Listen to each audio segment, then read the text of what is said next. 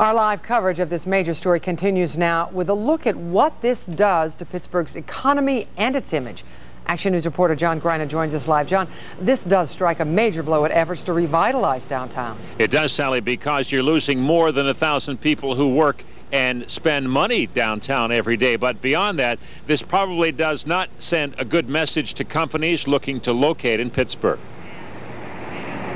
There may not be a store any better known in Pittsburgh than Kaufmann's. The loss of jobs there hurts the city's image, even though officials are trying to be optimistic.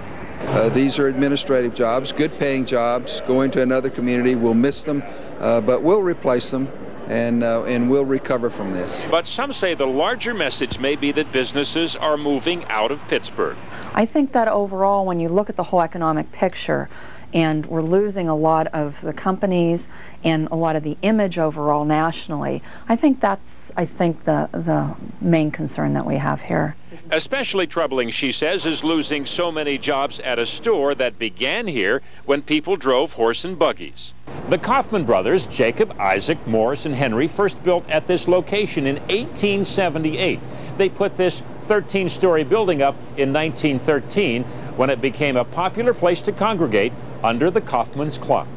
The May Company has left open the option of changing the store's name, which, according to Gusky, won't sit well with Pittsburghers. We're used to our Horns and Gibbles and Kaufmanns of the past, and so I think a lot of the older shoppers are going to be trying to find alternative means to shop.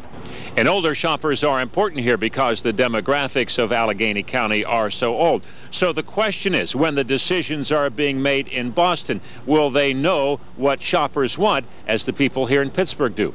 We'll find out. Live on the north side, John Greiner, Channel 4 Action.